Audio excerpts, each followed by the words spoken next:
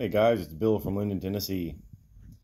I was hoping this video was going to be better, but instead it's kind of sad.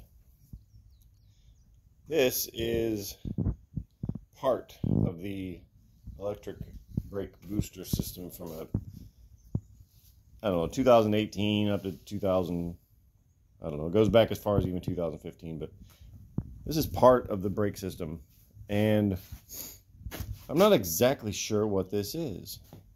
It has some sort of a control unit on it with really big, high amperage cables, like 5 of them, and then a whole bunch of little bitty wires. Now, the whole idea here is to come up with another solution for overcoming my lack of space for having power brakes. And when I ordered this from a local salvage yard and it showed up, I was really excited that this is going to be the thing. And if you look at it, this is definitely where the brake pedal connects. So this is some sort of a master cylinder. There's a bleeder valve here, and there's brake fluid or brake lines coming out. There's 2 small ones and these big ones, and then this would go to some sort of a little reservoir. But I don't know what this does, because there's no if you see an actual brake booster, there's a big electric motor on it and a gearbox.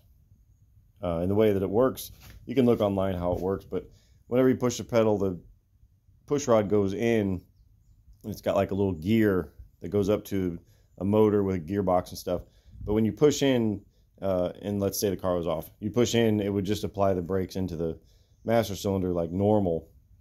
But when the car is on and it's giving you boost, there is some sort of a travel sensor, and it will sense that you push the brakes a little bit, and it will tell that electric motor to spin through the gearbox, and then it's got a gear, kind of like a rack and pinion on the push rod, and that motor will spin and it'll turn that push rod and it'll assist you to braking. So it's a big motor, like pretty big, and then the gearbox is pretty big too, because there's got to be a bunch of gear reduction in there.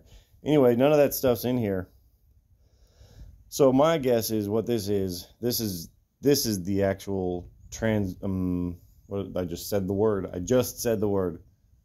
This is the actual sensor that detects the travel, probably this here. And why there would be such big cables going into this thing, I don't know. But I suspect what happens is this is like an initial brake pressure, and then this goes down into an actual brake booster that's got the master cylinder and the fluid levels that you would top up. I don't know. I really don't understand how this works. I've never seen an Accord brake system flow chart, I guess, hydraulic flow chart or anything. But it's not going to work for me because this isn't any good at all. And so I'm going to take this back. Fortunately, my little salvage yard gives up to 6 months to return stuff, so that's cool. So I'm going to take this back. And, man, in the meantime, I'm not sure what I'm going to do. Yeah, I am. I know I'm going to have to do, because I did actually find some pictures online of what a real brake booster looks like, an electric brake booster. And it's big. It's really big.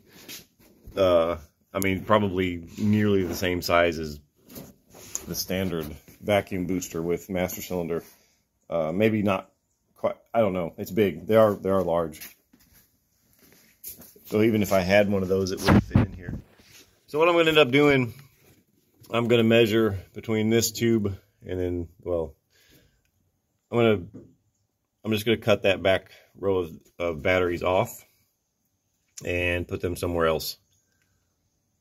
I don't know where yet. I could potentially break it up into 2 boxes, put 1 box right there and 1 box right there, and that would kind of flank what I want to be my front trunk. And I'm just talking out loud now. I don't even know if that'll work.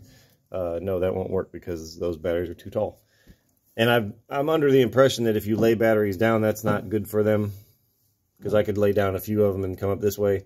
But I've been told that that's not the best thing to do. And I've been told that by someone who's going to college, engineering college or whatever, and he is specifically studying lithium iron phosphate prismatic cells. That's the impression that he gave me. He's a nice little kid that works up at EVTV in Cape Girardeau. But so I'm gonna have to find a place to put the rest of those cells, and that's how it is.